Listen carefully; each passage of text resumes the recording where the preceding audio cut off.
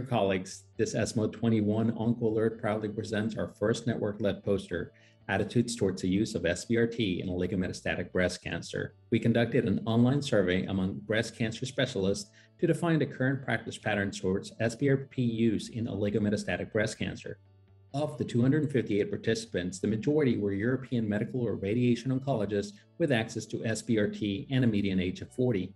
The definition of oligometastatic breast cancer varied 50%, defining it up to 3 metastases and half up to 5 metastases. Half of the respondents defined oligometastatic disease by presence of up to 2 metastatic sites and 29% when confined to a single site. Main factors influencing SBRT for patients previously treated in neoadjuvant setting were number and size of metastases, localization of metastasis, DFI from neoadjuvant therapy, patient comorbidities, and tumor biology.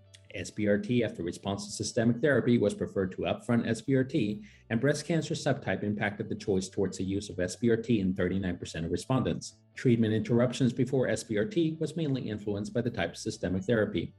In general, respondents were more reluctant to use SBRT in triple-negative breast cancer compared to other subtypes, as well as induced oligometastatic breast cancer of initially polymetastatic disease versus the de novo or oligoprogressive disease.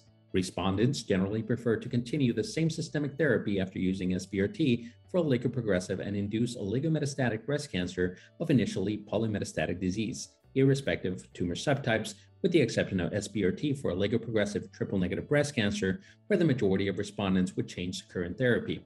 In conclusion, our results show discordance in the definition of oligometastatic breast cancer. Even though a significant number of respondents would use SBRT for de novo oligometastatic disease, the majority preferred it after initial response to systemic therapy as compared to upfront SBRT, and respondents were more reluctant to use SBRT in triple-negative breast cancer compared with other tumor subtypes. We invite you to click on the link and access our poster directly, and wishing you an enjoyable ESMO 21.